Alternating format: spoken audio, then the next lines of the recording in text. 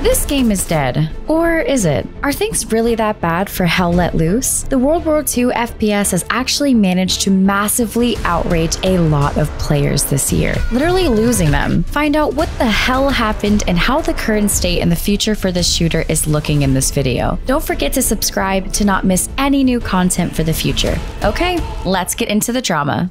We remember a rather small but passionate indie studio called Black Matter Studios. They developed Hell Let Loose and released it as an early access title in June 2019, and gamers cheered. The developers offered players a unique and authentic hardcore realism first-person shooter, a game that above all did not want to be an ordinary World War II arcade baller game. Instead of fast-paced movement and arcade gunfights, it's all about tactical squad-based gameplay on large-scale maps, which is why many gamers like to call it anti-Battlefield. However, this popular formula is in danger. The game was so popular that last January, Team 17 saw more than one reason to acquire the rights to Hell Let Loose as a publisher, while also serving as a developer.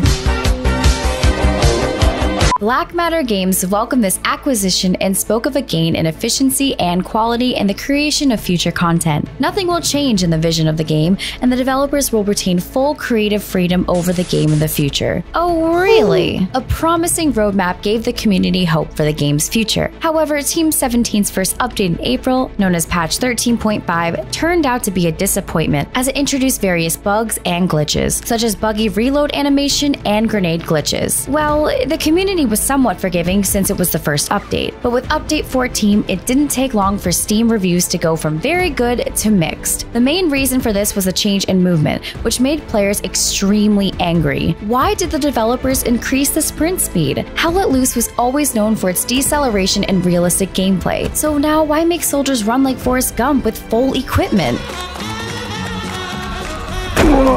Why are you running? The pinnacle, however, occurred this summer. 3 years ago, Black Matter Games had literally blown us away with a stunning, epic trailer that referenced war classics like Band of Brothers and Saving Private Ryan, reaching 2 million views. 3 years later, we also fell out of our chairs, but not from joy, because Team 17 presented us with a true contender for the worst gaming trailer of all time, characterized by inferior graphics and miserable voice acting.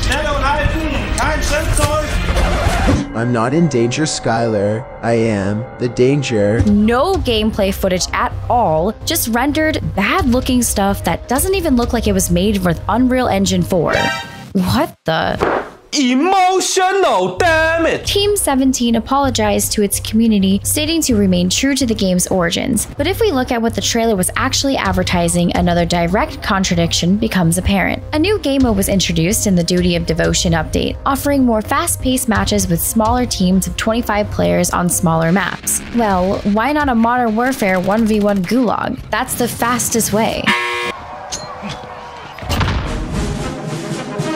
And that's pretty much what's causing the problem. People are shocked at the direction the game is threatening to take. The selling points of Hell Let Loose is 50 vs 50 matches in squads operating tactically on huge maps. And this trailer clearly gave the game that Call of Duty action stuff label. Now it's October, and how has the game evolved? Team 17 has responded and a rethink has taken place. Since then, the developers have been regularly gathering valuable feedback via so-called public testing environment sessions and are generally in closer contact with their community. And we can't ignore the fact that the devs have also delivered a lot of exciting new content, like the Burning Snow update, the brand new British Force as a completely new faction, and a new campaign, El Alamein, as well as many new maps, which seem to be well received by the community. And the reviews on Steam have also recovered significantly since then. Currently, the devs are working on new night maps, including variants of existing maps. The heavily criticized dive to prone mechanic will be reworked, and the British Force will get an overhaul